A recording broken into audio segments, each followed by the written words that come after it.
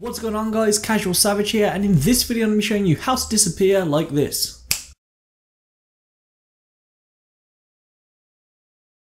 And I'm right back. So it's a pretty simple effect and let's get to it. Okay, so for this is what you'll need to record. Have your camera on a tripod like I did, and then you just want to have the background where you're not in it. Then what you want to do is make sure this is set to best and full, and you want to take a snapshot and just save this to your desktop.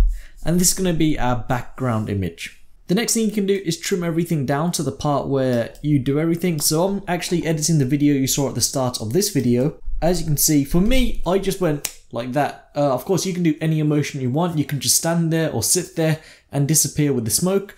But for me, I just did a click. So I'm just going to play through to find it like this. And then I'm going to press S on my keyboard and I'm going to trim this down until I start talking again, which is up here. So now what we're going to do is add on that image we took a screenshot of, drag and drop it here, and make sure it's on a new video track, and we're simply going to extend this out across the bottom. And this is going to be a still image. Now we need the green screen. A download link to this will be in the description. I'm going to drag and drop this into Vegas. And now you want to make sure this is dragged above your video. And then we need to trim it down because as you can see it doesn't start straight away. Okay, so I found the part where the explosion or the smoke happens and it's right here. So it comes up. And then it just goes away like that. Now, in the video you saw at the start, I actually sped it up and I also made it bigger, and we're going to do that again now. So I've just trimmed it down to the part where the explosion happens and the smoke goes off screen.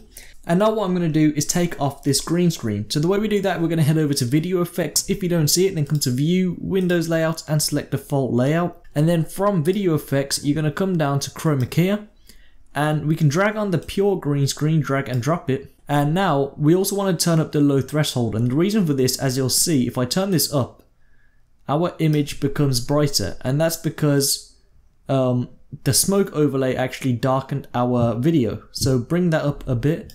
I'm going to keep mine there. I'm going to X out of this, and the next thing we need to do, we need to position this in the correct part. So for example, my action was a click of the fingers. So if I find that, which is right there, that is where I want the smoke, or most of the smoke, to be covering the screen. So we're going to drag back the green screen, and it's right here. And now what we're going to do, we're going to come to the track motion. Now make sure sync cursor is unchecked, and then simply make this bigger. And the way I made it bigger to the part where all of my body was covered, like so. So then it doesn't look like I just disappear. And it'll be really obvious if you don't cover it up, so make sure you try and cover all of yourself up. We want this keyframe at the start, so we can just drag it there before this. And now if I play this through, like this, I sort of disappeared, as you can see, so that didn't work. So that is because we need to trim the video down. So when this is all up in the air, right here, we're going to trim this video down where I'm talking. Now yes, my click is right here, so if I just play this through very quickly, I want you to listen out for the audio, and there's going to be something wrong. I'm showing you how to disappear like this. The click didn't last the entire time it should, so it makes it obvious that it was cut off. So if that's the case, we're going to press U on our keyboard to separate the video from the audio. I'm simply going to drag the audio across a bit more, like that. So now I'm going to play this through again, like this. And just like that, it looks better. So the next part, on the part where I said I sped it up, and this is where I'm going to speed it up now. So I'm going to play through it. This. So from here I'm going to speed it up. So I'm going to press S on my keyboard to split it, and then I'm going to hold Control and drag it the ends in. So it'll look like this. This. Now yes, it looks pretty fast, so I'm going to take it out a bit more. This. There we go, and now we can trim this down, and of course what I done, I flicked myself back in. So we need to do the exact same steps again, but this time we can just press Ctrl C and copy these two, and then we're going to press Ctrl V to paste them in.